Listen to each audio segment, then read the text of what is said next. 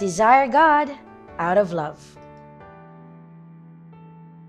In a world that promotes self-love and shapes people to do everything, get everything, be everything they could to serve the self, the Bible points us to the opposite direction and tells us to pursue the one thing this world abhors, but that which truly counts.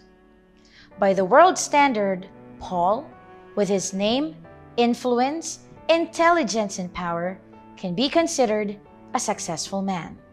However, in his own words, Paul counted everything the world called riches as nothing, mere garbage, compared with the infinite value of knowing Christ.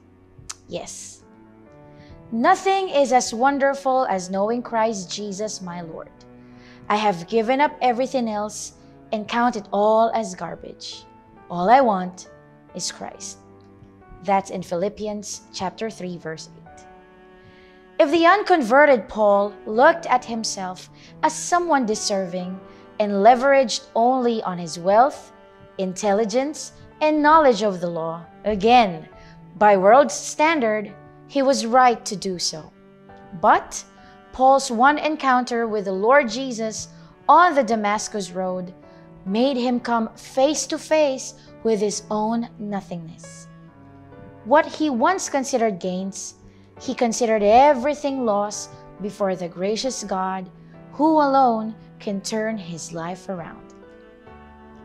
Pastor John Piper said, and I quote, "We were designed to find our fullest satisfaction not in front of a mirror, but in front of God."